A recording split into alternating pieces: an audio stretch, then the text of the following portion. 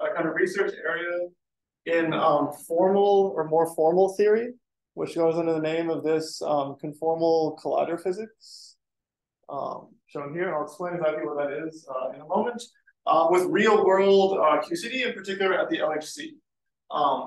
And so this has become a bit more, so let's move my mouse. This has become a bit more exciting recently because there's actually been a number of measurements in the last couple of months of these observables that were inspired by this conformal collider program. And so the hope here is I'm not going to go into too much detail on either the formal or the experimental side.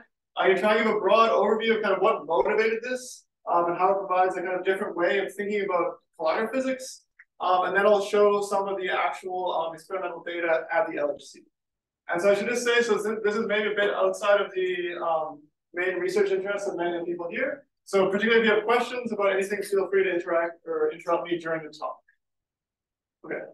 So the standard way that people analyze collider physics experiments is using jets, which are these sprays of particles that kind of come out in these particular collimated streams in particular directions. And so you can cluster them into these jets, and these jets have a kind of energy and a direction. And so the reason why this was historically important as a way of analyzing collider events is that these provide you the kind of kinematics of these jets, provide you access to the kinematics of the quarks and gluons of the underlying microscopic description. And so they allow you to kind of study scattering amplitudes in your theory of interest. And so to be able to obtain a precise description of these jet cross-sections at the LHC, particularly for these very complicated processes, has been a huge driver of theory developments in pure quantum field theory, particularly the amplitudes program, for the last maybe 20 or 30 years. And so this has been extremely successful. So you can now compute, it's a bit hard to see what exactly these are, but processes with 6 or 7 jets, which really test the nonlinear interactions of QCD in a very interesting way. And so this enables both precision tests of the standard model, and also if you understand these very well, it allows you to perform searches for new physics. And so this is, in my opinion, been a kind of very nice example of kind of experimental data driving theoretical developments in how to think about quantum field theory, and in return getting a kind of really improved description of experiments. But if we look at one of these events, just from either data analysis perspective or from a quantum field theory perspective, there's a huge amount more information in these beyond just the kind of kinematics and directions of these jets. And so if you take one of these jets, so for example, this one here with this nice little experimentalist looking at it, you see that inside it has a very complicated structure of the kind of energy flux hitting your detector. And so instead of just looking at the energy and the direction of this jet, you can look at, for example, statistical properties of how energy is distributed inside that jet. So in this case, it's measuring a 3-point correlation function. And so you can really think of this kind of in analogy with the cosmic microwave background. And so what these allow you to access is a very different set of questions than the kind of kinematics of these jets. So the kinematics of the jets allow you to access the underlying scattering amplitude, which kind of happens down here. But what these allow you to access is kind of how these particles interact and kind of fragment and ultimately hadronize into the detectors or into the detector where they are observed by the experimentalist. And so this is something which goes under the name of jet substructure. And it was really originally motivated about 15 years ago now as a means, kind of it had very phenomenological origins, as a means of trying to develop new ways to search for particles at the LHC. So for example, if you produce some new particle, or in this case a Higgs, if it decays purely hadronically, then as an experimentalist, the only way you can identify it is through a modification of the energy pattern which comes into your detector. And so this kind of approach of looking at the energy patterns and really trying to understand how different microscopic signatures imprint themselves into the asymptotic energy flux kind of was rejuvenated and has been extremely successful as a means of kind of having new ways to search for new physics at the LHC, as well as, for example, for discovering or searching for Higgs to BB or Higgs to charm, etc. But this also had the kind of big impact of just reinvigorating the study of jets in QCD as a topic in their own right. And so even if you're not interested in looking, for example, for standard model or beyond standard model physics, there's a huge amount of very interesting standard model physics, in particular QCD physics, which is imprinted into this collider flux. So for example, if you want to understand the quark-gluon plasma or the kind of phase structure of QCD, this is imprinted in some way into the energy flux in these very complicated heavy ion collisions, such as this one shown here. Or similarly, if you want to understand the mechanism of confinement, so ultimately these quarks and gluons, which are produced in the underlying scattering amplitude, come out into hadrons in your detector, and there's some imprint of this, or of the mechanism of the confinement process, which is imprinted in the asymptotic energy flux. And these are much more subtle signals. And so if you want to be able to, for example, look at this extremely complicated event and understand something about the microscopic properties of the corporal plasma, you really need to understand in detail how to extract signals from the asymptotic energy flux about the underlying microscopic theory. And so it's kind of nice to think about this in analogy with cosmology. So what you want to do is to infer the kind of microscopic or early time physics from the asymptotic or late time energy flux. And in particular, you really want to be able to kind of make a mapping between what you can measure experimentally, so physical observables you can measure experimentally, and kind of parameters of the underlying microscopic theory. So for example, the Lagrangian, or if it's some strongly coupled theory, some kind of properties of this theory. And so to be able to do this in either of these cases really requires kind of developing field theory techniques to interpret subtle correlations in these asymptotic fluxes in terms of the dynamics of the underlying theory. And so with that as the motivation, what I'm going to try and do in this talk is I'll first give an overview of some recent kind of theory developments in how you talk about energy flux or kind of asymptotic fluxes in colliders, and how you can think about trying to kind of decode this in terms of the microscopic dynamics of the underlying theory. Then I'll apply this to the kind of simple case of very high energy quarks and gluons, which you can produce at the LHC, and where we can perform perturbative calculations and really understand things in quite some detail. And I'll be able to show kind of real data where you can actually verify some of the predictions coming from these more formal thinking in this section. And then depending on the amount of time, I'll try and then apply this in some more complicated scenarios, for example, in the corporal plasma, where we don't really understand what's going on, but we have these very well calibrated probes, and we can learn this to use about, or learn these to, well, use these to learn about some kind of murkier systems and probe these more complicated QC systems. Okay, so the first thing we want to learn how to do is to talk about how to decode energy flux, or just how to talk about fluxes in general in a kind of more abstract quantum field theory language. And so it may be a little bit surprising, but if you think about it, often when you're doing collider physics, you don't really think about exactly what you're actually measuring. So if you're doing condensed matter physics or cosmology, you know that the way you typically talk about the system is using correlation functions. And so, for example, if you look in Peskin and Schroeder, when you do QFT, you learn how to calculate correlation functions of local operators, for example, fixed on some fixed time slice. And so that's also how you probe, for example, condensed matter systems in the lab. You really just kind of measure correlation functions. And so the reason correlation functions are nice, so for example, a 2-point correlation function like this, is it introduces a scale into the problem, which is either the distance or the angle between the two points. So it's angle if it's on the CMB, or kind of distance if it's on your tabletop experiment. And so then what this 2-point function is really doing is probing the dynamics as a function of the scale. So when you plot it as a function of scale, you know that the kind of the peaks here are associated with particular physical processes corresponding to that particular scale. So it kind of gives you a ruler, which allows you to probe the system in a particular way. And so what we'd like to do is to understand if we can achieve a kind of similarly coherent picture for what we're asking in collider physics experiments. And so to do this, we actually need to kind of take a step back and ask from a kind of pure field theory perspective, what exactly is a detector? So if you're a kind of formal theorist, this is a very complicated object.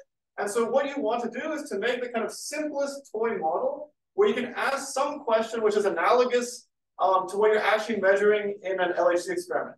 So if you have your kind of friend who studies conformal field theory or something, you want to be able to give them some kind of formal definition of an object which they can compute and study using their formal properties, which is in some way the simplest model of a collider experiment. And so this is a kind of nice illustration by some of my formal collaborators on what they think of the LHC as being.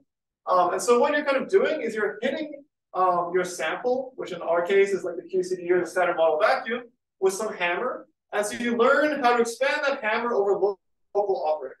So this is not quite true of the LHC, but in E plus E minus or something, this is really a true statement that you expand your hammer over a set of local operators. And then you have a set of cameras, which you can kind of measure different fluxes which are coming out to infinity. So for example, a calorimeter cell is just a camera that measures energy coming out. And so what you'd like to do is to understand how to write down a kind of operator in quantum field theory, which represents that camera. Or if you have like a real detector, how you can expand it over a set of different cameras.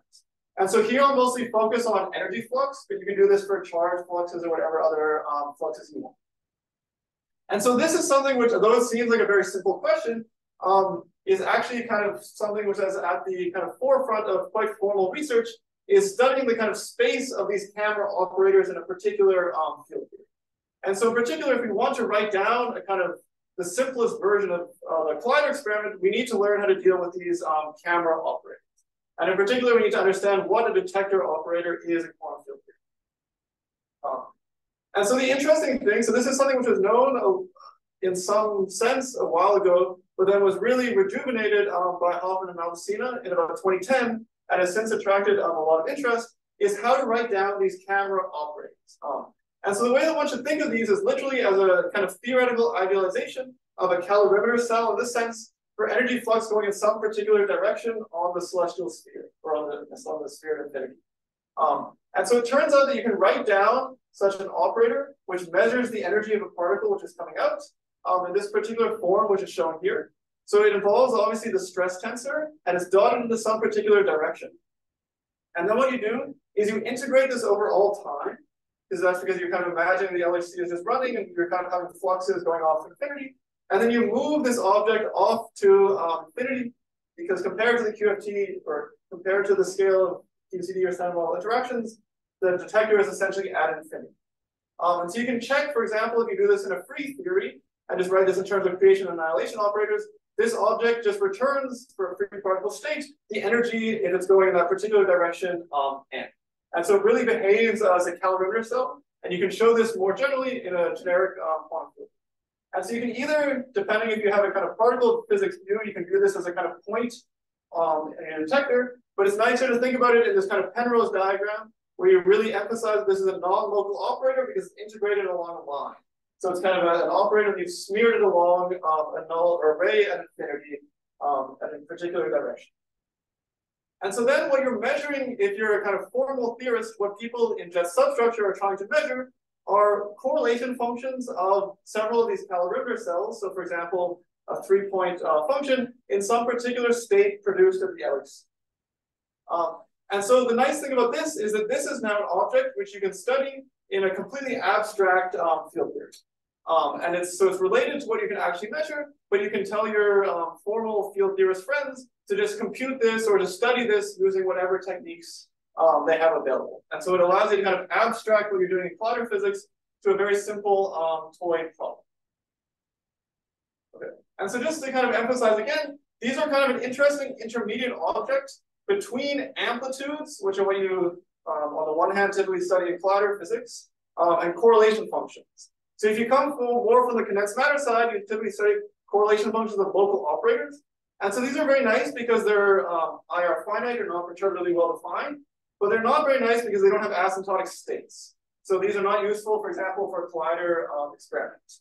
On the other hand, amplitudes are very nice because they involve these states coming off to infinity, but they're not IR finite, and so you have to, for example, use these jet algorithms or do something special to study them. And so the nice thing about these energy correlators is that they kind of lie in this in-between range. They're kind of half a correlation function and half an amplitude. And they can be directly physically measured in an experiment. And so this kind of puts them in a kind of interesting position where you can apply techniques from both the amplitudes world and the correlation functions world to study them. But despite this kind of physical importance, in particular, they can be actually measured, they were much less explored until about the last kind of 5 years or so. And so this is a very nice theory thing. You can play with these and they have very nice properties. And so what I want to talk about mostly in the rest of this talk is, can this theoretical idealization actually work in this messy world of kind of real hadron colliders? And even more than its work, can it actually provide new ways of kind of understanding or analyzing data in these very complex collisions?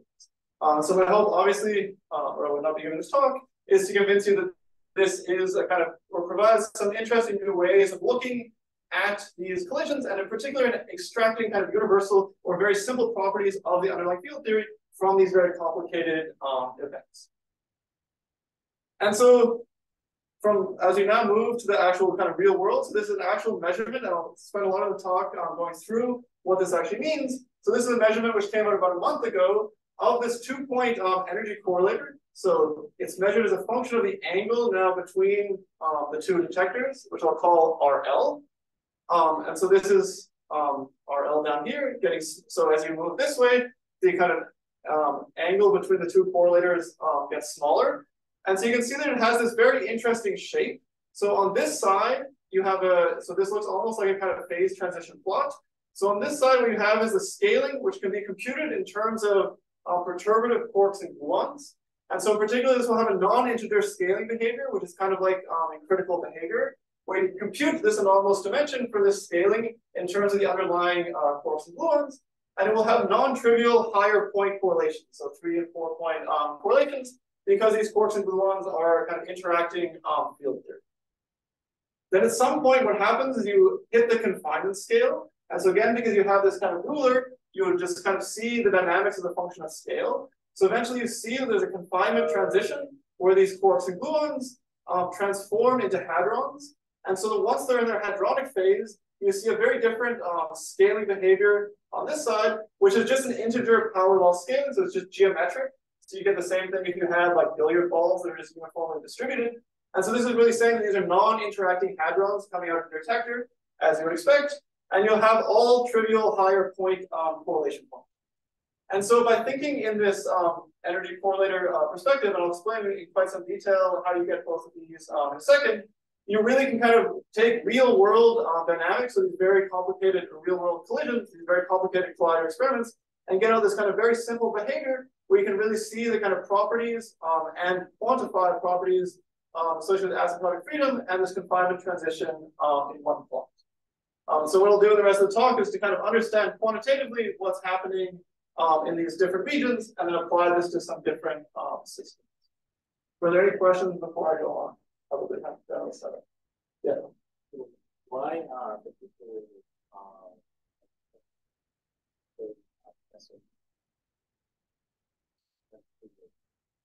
you mentioned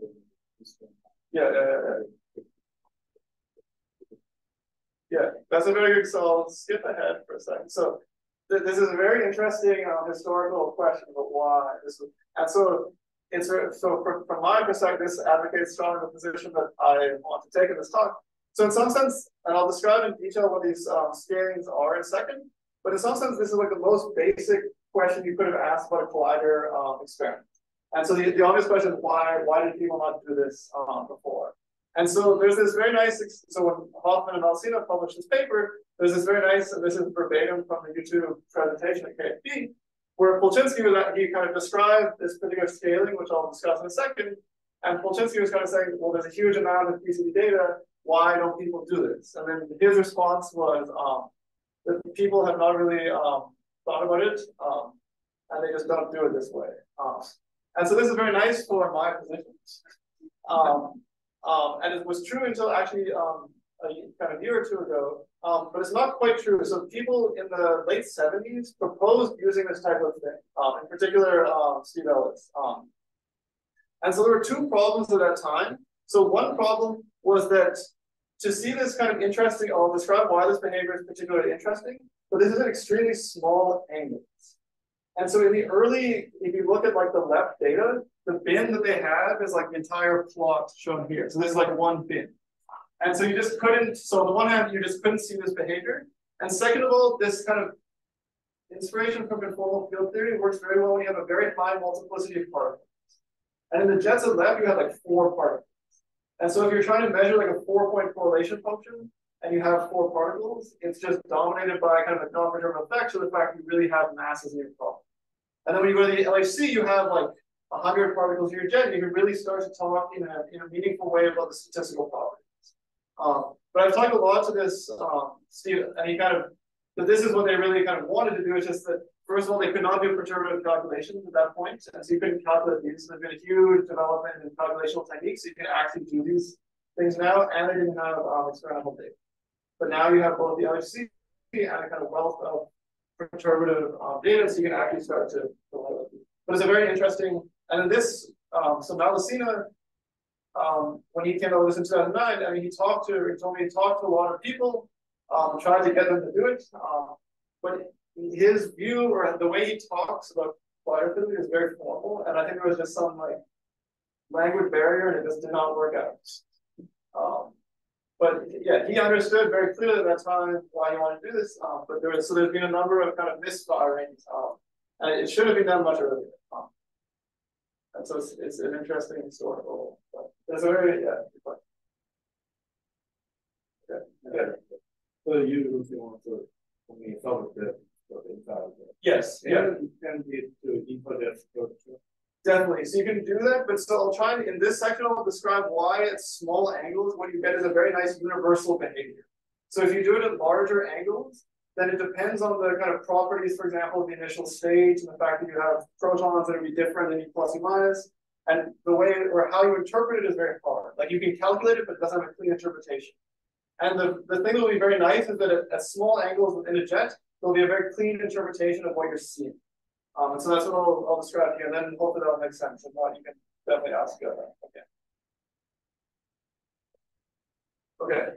So the first thing you want to use with this picture is to kind of relate it to your question to see if you can use this to identify some universal features of QCD or generically of any field theory. The kind of motivation for this, or the way I want you to think about this, is if you have like Euclidean field theory, or in general, or if you're probably a field theory in the Euclidean regime, what you have is this operator product expansion of Wilson, which says that if you take two local operators and bring them together, you can expand them over a local set of operators. So this is like this hammer picture, which I showed before. You can take a generic operator or product of operators and expand them over some set of local operators. And so the nice thing about this, or what it predicts, is some scaling behavior as a function of certain anomalous dimensions in your theory as you bring these operators together. And so this is very nice because if you have some, or this describes, for example, critical phenomena. So if you have some very macroscopic system, for example, of helium, it may look kind of very messy, but if you look at specific properties, for example, these heat capacity near phase transitions, what you're actually getting from this scaling behavior is access to certain microscopic anomalous dimensions of the underlying theory. So it allows you to probe with macroscopic experiments kind of microscopic parameters that you really understand. So if you know this operator, then you really know what you're probing in your underlying theory. In general, things are much less understood once you go into this kind of Lorentzian signature. But it turns out that there's actually, or as was originally conjectured by Hoffman and Alcina, that you actually have an operator product expansion for these calorimeter cells. So you can think of this as a kind of operator product expansion for cameras. So if you have two things which can kind of detect, you can expand them over a more general detector. And so this, I will not go through in too much detail. I'll show a particular example of what these detectors are in a second. But the point is that they don't have to be something which an experimentalist can actually build. It's just a kind of more generalized detector, but it predicts a scaling behavior as you bring these correlators together, which is now a scaling behavior as a function of theta, which depends on certain anomalous dimensions of these operators in the underlying theory. And so if you believe this, and I'll show in a second, I'll explain this in a little bit more detail in a second, what it allows you to do is it allows you to predict certain universal scaling behavior in correlations of your energy flux at high energies, which just come from this formula and knowing the kind of spectrum of these operators in your theory. So you don't kind of need to perform perturbative calculations as you typically would think of in QCD. You just need to understand the spectrum of these operators in your theory and the associated anomalous dimensions. And so this is why this is something that the formal community really likes, because you can talk about, for example, jets in strongly coupled theories or in any theory of your particular liking. Because this is kind of more, or this is essentially some abstraction of what you're trying to do in real world collider. And so I've already shown this one, but so this was this prediction, which Malvicina made about 10 years ago. And the reason why this is non-trivial, as I said, is these are no longer local operators, but these are these line operators in Lorentzian signature. And he kind of advocated for this, but then it was glossed over, as I said. And so what one needs to do if one wants to apply this at the LHC is to understand what are the specific space of these operators or these detectors which can appear in QCD. So in conformal field theories, this operator product expansion can actually be shown to be convergent, and you can construct the operators that are shown here. And if we want to do this to actually make predictions for the LHC, we just need to understand what type of cameras can appear in QCD. And so I won't go into too much technical detail because it's actually not that complicated or relevant. But so in QCD, if you only want to look for this kind of leading scaling behavior, it turns out what you need are so-called twist-2 spin J operators. So these are, for example, the local versions of these operators are what can be found, for example, in Peskin and Schroeder. And so the way you should think about this is if I want to detect a generic state, I just need to have some detectors which can detect, for example, quarks, and some which can detect gluons, so that I can make from those more generic cameras. And so these are the local operators. And then similar to the stress tensor, which I talked about before, what you do is you take these local operators, which you can find in Peskin, and you just integrate them along infinity, just like you did for the energy momentum testing. And this provides you some more generic set of operators, which can detect essentially either quarks or gluons, and the spin should be thought of as some form of energy wave. Again, the exact details don't really matter for now. And so the claim is that these are the only objects which appear in the right-hand side of this equation. And so if you buy this, then what it means is that the anomalous dimensions of these particular operators shown here will determine the leading behavior of all these endpoint correlation functions in jet substructure. And so in particular, that if you probe correlations in the energy flux in colliders, what you're sensitive to are the spectrum of these particular anomalous dimensions of these twist-2 light ray operators. And so I'll kind of skip, so you have to do a few extra steps to actually embed this in the real world LHC, which I'll just skip. And so if you actually go in and measure this, so this was done using some open data, so you can actually just go and take some CMS data and analyze it yourself. And so if you do this, you can measure this 2-point correlation function. So this is plotted here, shown again as a function of this angular separation between the two detectors. And what you see is, again, this beautiful power law scaling like this, just like you do for critical phenomena. And so in particular, this kind of verifies this particular operator product expansion shown here. And so the thing which I think, or at least for me, is particularly appealing is these collider events are extremely complicated. And so if you ask questions, for example, about interjet correlations, what you get out is something very complicated, which is a property of the state.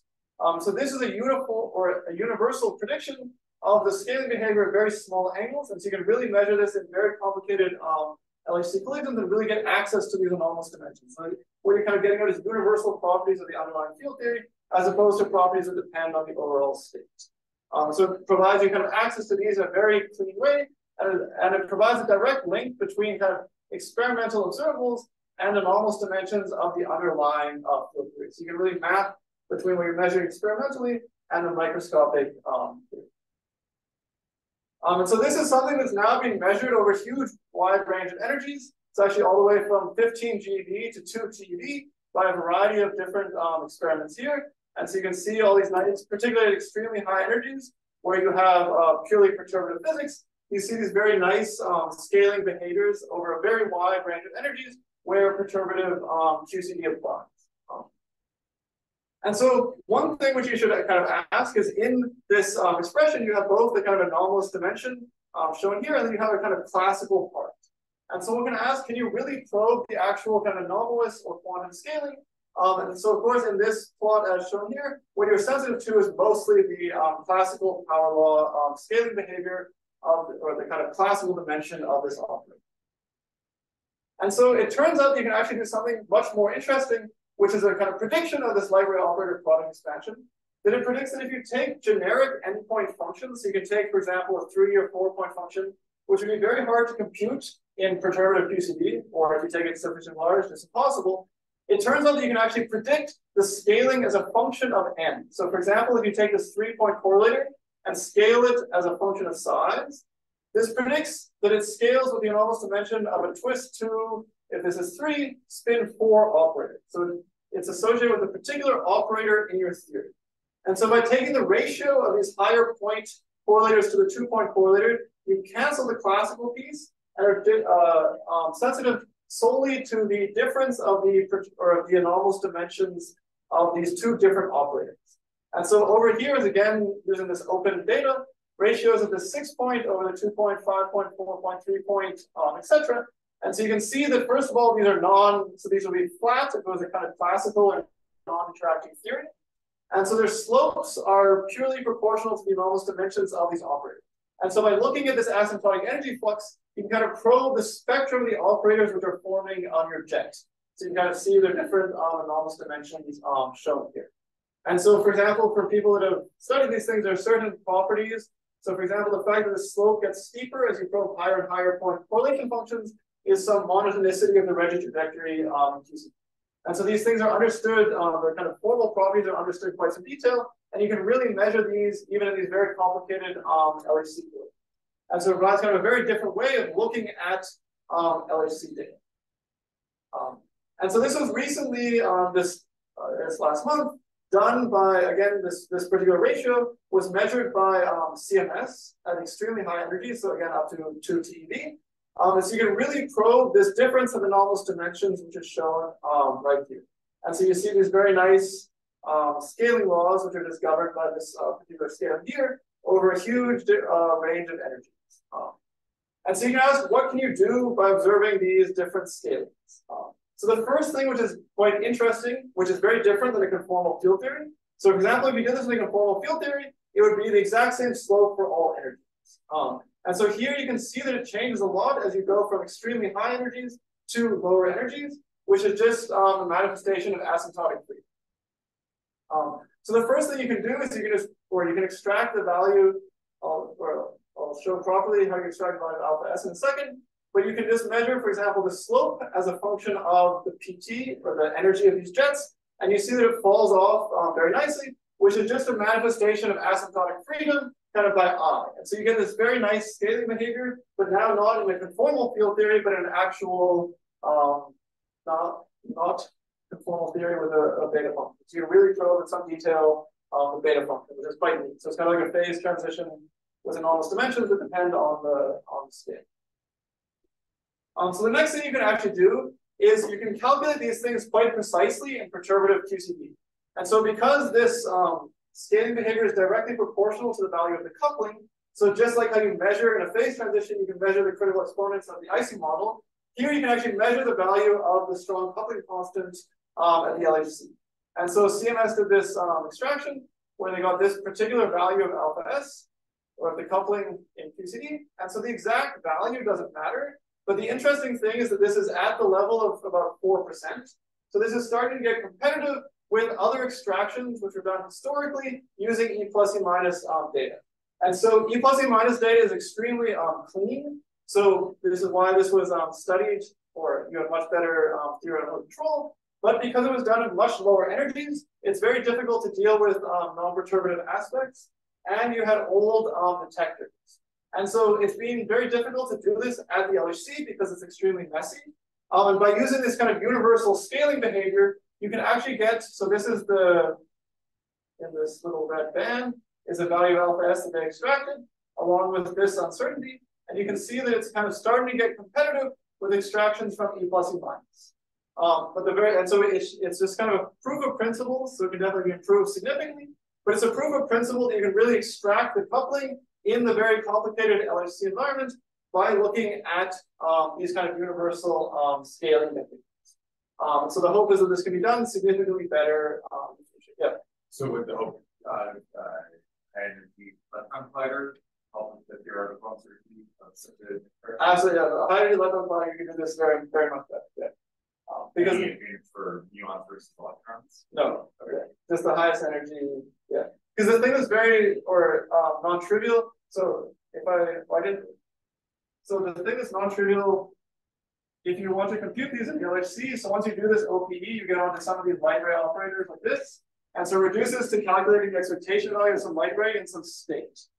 But you still need to like prepare the state, and that's very complicated at the LHC. So you need like 2 to many gluon amplitudes, and so it's really this one to like the scaling of this, to very, very high loop order in QCD. And so it's really the preparation of the state, which is very complicated in the LHC. And so you go to E plus E minus, that drastically simplifies the calculation of the state. And so you can do this much better. But for now, we have this. And so, yes. But no, that would be extremely nice. How much time?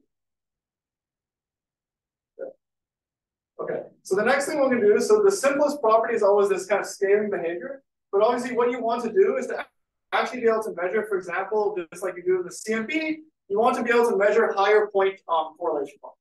So the lowest point just kind of identifies scale in some certain anomalous dimensions, but the higher point correlation functions really encode the kind of underlying interactions.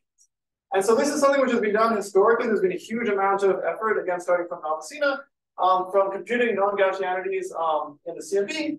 But you can ask, what is the structure of higher point correlations of energy flux?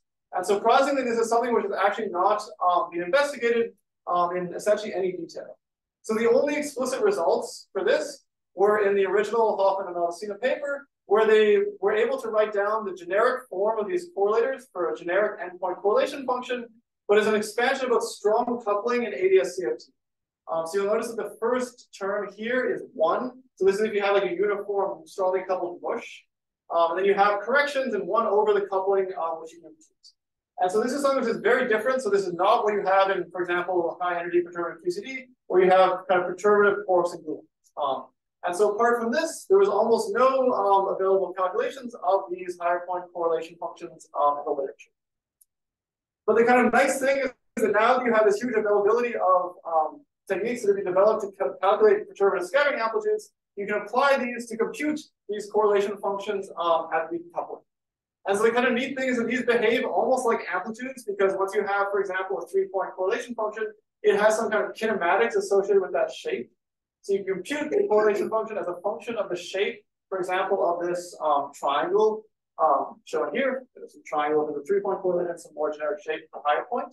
So you can really compute the correlation function as a function of the shape. And this is really, unlike an amplitude, it's a kind of direct observable, which you can measure on your detector. So you can compute some interesting function, and you can really kind of measure this in quite some detail. And so over time, I'll just skip a little bit how one actually got this. But I'll just show kind of the type or the flavor of what you get in, for example, this n=4 super Yang-Mills, which is just a kind of simplified version of QCD. And then once you have it in n=4, you can do it again in QCD. It just requires a little extra effort. And so the kind of nice thing is you get out, depending on your taste, a very compact result for the shape of this correlation function, which depends on certain logarithmic functions. And so these are things that are very familiar in the amplitudes world. And so from the amplitudes perspective, this is actually a relatively simple calculation. It's just that these techniques have not been applied here. But the very neat thing about this is that this is an actual prediction for the kind of shape of the correlation functions on your detector. And so you can really just plot this and then compare it with the measurement. So this is very different than amplitudes where you have to kind of square and do all this stuff, and their underlying kind of beauty is destroyed. So this, you can really just measure the shape on your detector. And so if you go out and do this, so this becomes very hard to visualize because it's not the shape of a triangle. So this is, you can fix the overall size, and then you have 2 parameters which parameterize the kind of shape of the triangle. So if you've looked at plots of non-Gaussianities in the CMP, it's kind of similar. But so loosely speaking, there's kind of an equilateral triangle up here. There's this thing called a flattened triangle down here where you kind of shrunk it down in the middle. And then over here, it's where the one side is very small, and this is kind of the angle. And then this is loosely speaking the length of this side here. It's a bit hard to visualize. But the kind of neat thing is you can really measure this non-Gaussianity, which is shown over here. And then this is the kind of theory prediction. So you can really get under control these multi-point correlation functions in QCD.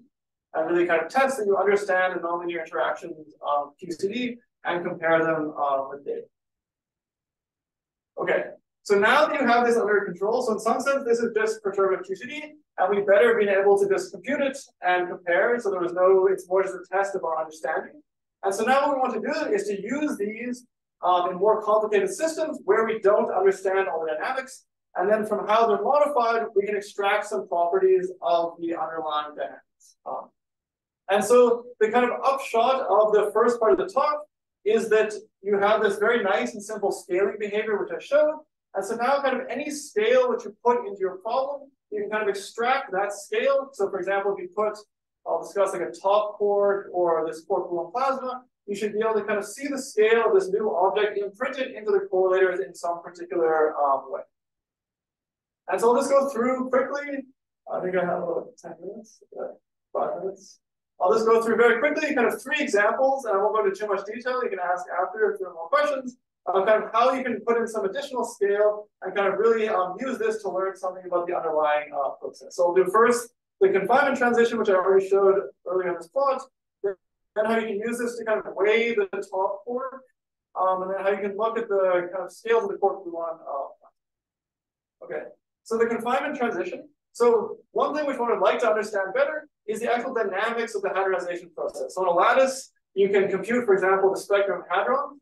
But one thing which you have access to in a collider experiment is the kind of real-time dynamics of the confinement transition from quarks and gluons into hadrons. And so one would like to be able to understand something about this kind of rearrangement of degrees of freedom. And so as I said before, so now hopefully this plot will make more sense. So what I've showed before, or the kind of previous section of the talk, is how to compute in perturbation theory in quite some detail this side. So then in perturbation theory, you just lose control. And on this side, you have some completely different behavior. And so what this really allows you to do is to image, in some sense, the confinement transition. And so there's currently no known way to compute in this middle region where you're kind of really rearranging the degrees of freedom. But you can actually now measure this in quite some detail. You can measure it on different, for example, different baryonic states. And hopefully from those measurements, you can extract some information or ultimately some better understanding of the confinement transition. So at least, even though you can't understand it theoretically, it provides you some experimental insight into the confinement problem. And so, as I mentioned earlier, this is really coming from the fact that you now have these exceptional detectors, and so you can measure things at extremely small resolution to be able to actually see this dynamics. Okay, so the next thing you can do with this is something which you can use this 3-point correlation function, which I showed, but to now compute it in some more complicated state where you have a top quark. And so now this is something, the way that one will do this is very similar to, again, if you've seen these pictures of cosmology. So if you have some kind of higher derivative or local operator, it primarily imprints itself in the equilateral structure. So you can now imagine this is like some top quark, which decays into 3 particles primarily. And so you expect that you'll have some kind of imprint in an equilateral regime at a scale of essentially the angle set by the top quark mass over the PT. And then similarly, you'll have some regime in this squeezed region where 2 of them are close together, where the kind of intermediate W is on shell. And so you'll get some sensitivity. This is similar, again, if one is more familiar with the cosmology sense, some kind of lighter species. And you'll get some imprint of the scale of this at the, in QCD, the scale of the W over the PT. And so the very nice thing about this is that in the LHC environment, you don't know the PT of the jets that accurately. But by kind of studying, if you essentially take the ratio of these two, the PT will cancel and you'll be able to extract the value of the top mass in units of the W. And so by looking at the full shape of these 3-point correlators, the hope is that you can extract very precisely the mass of the top quark. And so surprisingly, even though the top quark is one of the kind of most important parameters of the standard model, it's actually very hard to understand how to extract it theoretically. Because it interacts strongly, you need to do this in a kind of theoretically well-defined setup. And so most measurements, they kind of break this theoretical niceness. And so what you really need are kind of very simple observables with top mass sensitivity that you can compute with from first principle. And so these 3-point correlators are kind of the simplest possible observable that have this sensitivity. And so this is a little bit complicated, but essentially what you can do, so this is a plot again of the shape of this 3-point correlator. And you can kind of see in it, there's a lot in this plot, and I apologize, both the value of the W projected onto this side and the top. And so this full 3-point shape is essentially a mess. But you can kind of project out and onto one side, which determines the scaling. And you can see kind of very clearly 2 bumps coming from these different regions, which I described before, which give you sensitivity. So these kind of 2 peaks give you sensitivity to the W and the top mass. And you'll see that this kind of very steep scaling behavior here is what you get in this massless QCD, which I showed before. And then it's kind of going down at the scale where you see the W mass, it kind of imprints itself very clearly as these kind of peak structures. So the hope is we can use this for a kind of very precise and theoretically well understood measurement of the top quark mass at the LHC. And just one more quick example before I conclude is to use this to understand the dynamics of the quark-gluon plasma. So if you try and produce this quark-gluon plasma at some collider, like this is at Brick on Long Island, what you'd like to do is to, again, understand the microscopic dynamics. So for example, some transport properties of this QGP from the asymptotic energy flux. And so this is something where you really need to understand in quite some detail the link between the external measurements and the parameters of the underlying theory, because it is strongly coupled. And so the kind of simplest thing you would like to be able to do is, if you observe this very complicated spray of particles, how do you even tell there was, for example, a 10 to the minus 14 meter ball of plasma that was produced in the center? So you just like to be able to kind of image that scale. And so the way that this works is you can kind of, because you have this angular scale of the separation, essentially what it's controlling is the lifetime of the intermediate particle that propagates out and then splits into your detector. And so if you're at very small angles, it means the lifetime is very long. And so the kind of splitting occurred very near to the detector. So this is kind of like an ADS CFT. If you're very, it's kind of this UV IR mixing, where if you're very small scales, it means it happened close to the boundary. And then as you move these back or apart on your detector, you kind of drive the interaction back into the plasma. And so at some scale, it will kind of enter the plasma. You should see an abrupt kind of change in the scaling behavior of your fluid. And so this is shown here, where in vacuum, you get this very nice scaling behavior shown here. And as you move to increasing values of this angle, you see this abrupt change at this particular value, where this kind of splitting entered the plasma. And so you can really detect there was this very small kind of femtometer scale ball of plasma from the asymptotic energy flux. And then by measuring, for example, properties in this region or higher point correlation functions in this region, you're sensitive to, for example, transport coefficients in the plasma. And so you can really image from the asymptotic energy flux the kind of microscopic properties of this plasma. And so there's a kind of measurement. So this is just a calculation, but there's a measurement of this which has been done and will be come out soon. And you can really start to understand kind of properties of strongly interacting finite temperature TCP, which is quite interesting. I'll skip this. And so just to summarize, so one thing that's really happened over the past kind of 5 years is a lot of these insights from quite formal, even string theory, are starting to kind of transform the way that we think, even how to ask questions in jet substructure.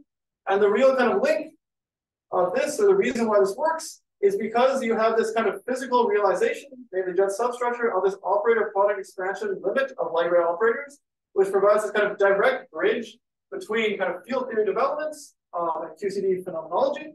And this is really starting to be able to be applied in real world collider experiments to allow kind of asymptotic energy flux to be decoded in terms of the underlying field theory, and hopefully learn something interesting about QCD or beyond the standard model physics.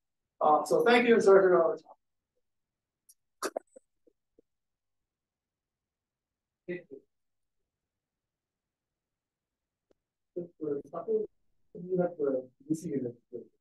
Yeah.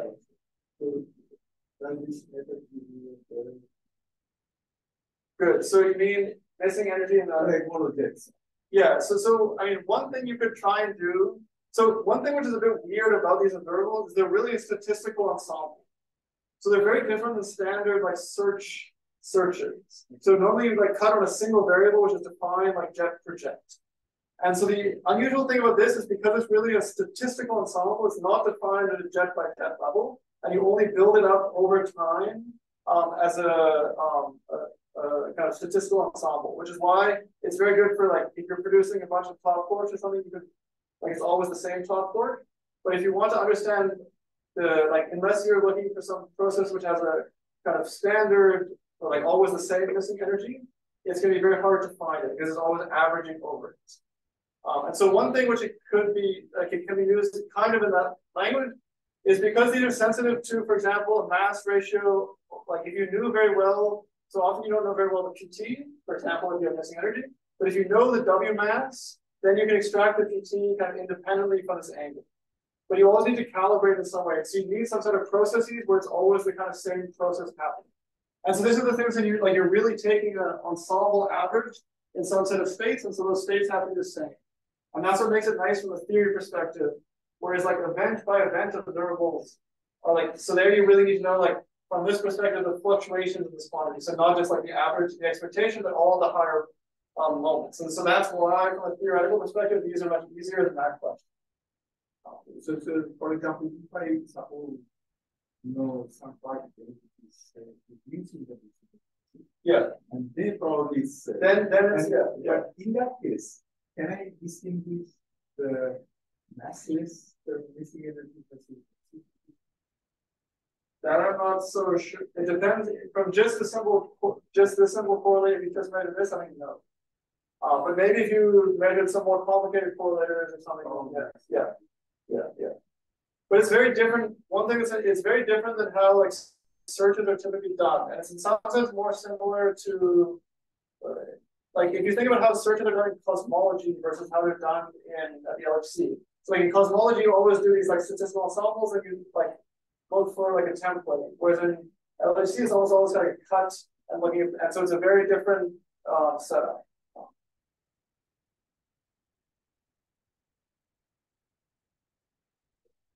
It might still make some. Get the ensemble. Yeah, you could do that. Yes, you can make some selection, which then just means you're defining the state, right? And then you have to compute the state with those selections. So that's done like in these, for example, there's some like PT pedal jets. So you're looking at some set of jets with some hard scattering. And that's what makes calculating this difficult. And so that's where like an E plus and minus, this state is really produced by a local operator, so that's what makes it very much easier. So there you don't need to do any of that selection.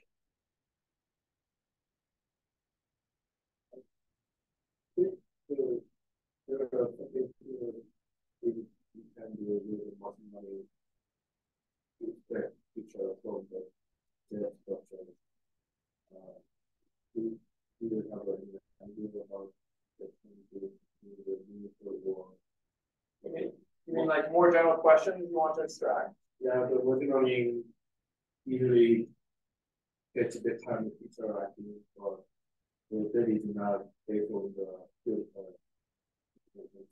So you mean like just generic questions you want to ask? Yeah, so I think this depends a little bit on the type of question. So there's been a lot of effort on like machine learning for looking at jets. And so there you don't care as much about having theory control, and you just want to be able to look for some particular signal. And so that's where this, like at the very beginning, this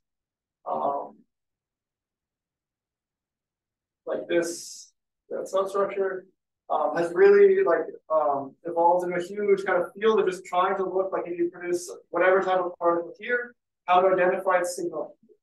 And so that's something where there's been a huge amount of work, like thousands and thousands of searches, and now has been hugely influenced by machine learning of really like whatever type of particle you put into here, you can understand how it imprints the signal. And so I think from a modern perspective, this is now like machine learning driven. And so whatever, like if you have some particular model, you put it in, and then since you have quite good Monte Carlos, you can train and understand how to extract it from the energy flux. And so where these are good, or where having a cleaner theory description is really good, is if you really want to extract a property of the field theory. So if you just want to identify, like, is there something like a Higgs or some like particular PSM particle, then it's just kind of like, is it there or not? And you don't need to understand the precision details. If you really want to map it to like a field theory parameter, so like the value of the coupling or like mass or some like transport coefficient, that's where you really then want to like have a very simplified observable where you have a direct mapping between what you're measuring and what you're calculating. So I think it really depends on like what you want to get out of it. And so there's like a huge now, there's like a whole conference on machine learning for jets with like 500 people. And so it's a huge field of just, if I stick something in, how do I extract it out the other end? And that's, so I would say that's now like machine learning driven. Another good thing. Also, how about the part of that? Yeah. Inside that there can be much of the aspect of. Yeah, absolutely. So one thing which is very nice about these is that because they have this explicit energy weighting, so there's two things which you can do. So first of all, these have an explicit weighting of the energy. And so soft pileup is suppressed by this. And so that's why you're measuring like an energy and not like a number correlated. So it's not, if you measure like a number, this would be extremely sensitive to pileup. Because of this, if you're doing a very high energy density, so it's like a TeV and the pileup is much lower, that's suppressing things. And then you can also measure it, so these can be computed on tracks, on the charged particles, by just kind of changing the definition of what's here. So essentially, this is the stress tensor for charged particles. And this further reduces pileup. So in these like calculations or these comparisons to data where things are precisely extracted, you didn't have to do like pile up. So for example, this, there's been no pile up subtraction, no removal of stuff, and it works kind of very nicely, which is very different than like earlier observables where you had to use like grooming and all this removal, which complicates the theory description. So this is really just exactly computing this, and all the stuff, if you look at the small angle limit, is naturally suppressed. So if you go to like these interject correlations, then you have large effects in pile. But in the small angle limit, it's really just this universal property. So that mathematically simplifies the theory.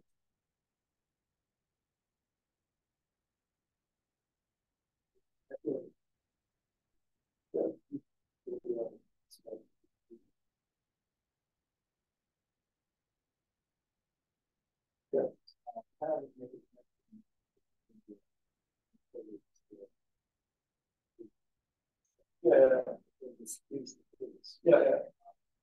I can see the what about the lower side? Yeah, depends on the depth. So one way to think about it in this picture is you can always perform. So this OP language, although it's a bit more unfamiliar, is actually very intuitive for its higher point correlation function. And in particular, if this one's like far enough away, then I can just do the OP of these, and it's just universal, doesn't depend on the presence of this. So you can think of it as kind of producing the state. And then I'm doing this 2-point OP in the presence of a more complicated state. If that makes sense. So they kind of, as long as these two are much closer together, than, like as long as this side is much smaller than this side, its dynamics are essentially, so like the full calculation, it needs to be there, but the actual scaling behavior is just dictated by the behavior of these two operators. And so you kind of think of like bringing these, OPing these two together, it's just a universal property of those two operators. But it only applies, like it's really an expansion when this side is much smaller than this side. Otherwise, you get some corrections to that.